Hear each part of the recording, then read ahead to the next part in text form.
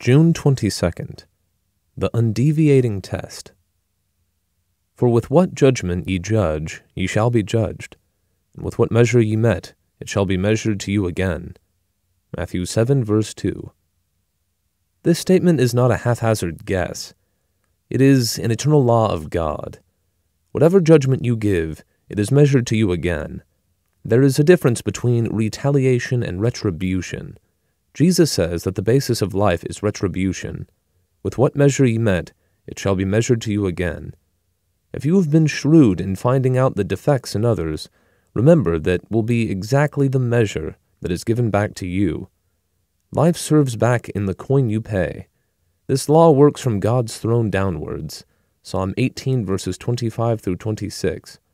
Romans 2 applies it in still more a definite way, and says that the one who criticizes another is guilty of the same thing. God looks not only at the act, he looks at the possibility. We do not believe the statements of the Bible to begin with. For instance, do we believe this statement, that the things we criticize in others we are guilty of ourselves? The reason we see hypocrisy and fraud and unreality in others is because they are all in our own hearts. The great characteristic of the saint is humility.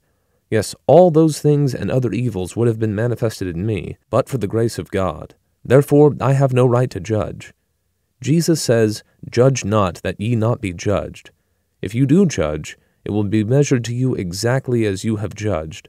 Who of us would dare to stand before God and say, "My God, judge me as I have judged my fellow men"? We have judged our fellow men as sinners. If God should judge us like that, we would be in hell. God judges us through the marvelous atonement of Christ Jesus.